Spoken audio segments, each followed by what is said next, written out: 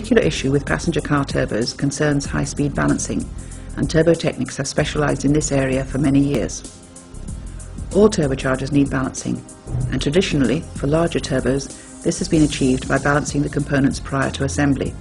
However, in the case of small, high-speed turbochargers typically fitted on modern vehicles, it is not possible to achieve an adequate level of balance by this method, and it is necessary, in addition, to balance the complete assembly as a built-up cartridge.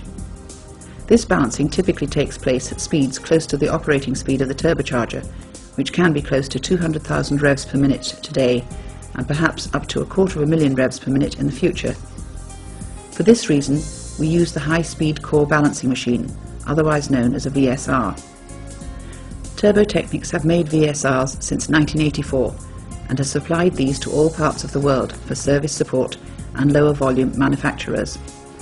The latest machine, known as the Mark III, incorporates a number of advanced features which make it particularly easy, economical and fast to use.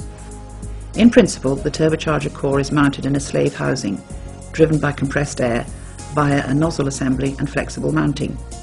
As the shaft rotates, the imbalance is sensed as a vibration of the nozzle assembly through an accelerometer which provides an electrical signal to the computer. Speed is sensed by magnetizing the shaft end, and a sensor built into the shroud gives a speed signal to the computer, which then analyzes these two signals. This is both to give balance and also phase information to indicate the out of balance position for the operator to correct. A slave turbine housing is selected to suit the particular type of turbocharger, and this is then bolted into place using the quick release system and a suitable speed range selected. As the lid of the machine is closed, the flap and shroud assembly moves into place automatically. The main air valve is opened slowly, and as the turbocharger accelerates, the recording starts automatically and continues to the maximum speed.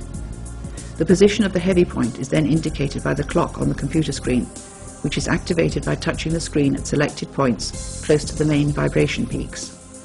The core is then removed and a balance cut made using a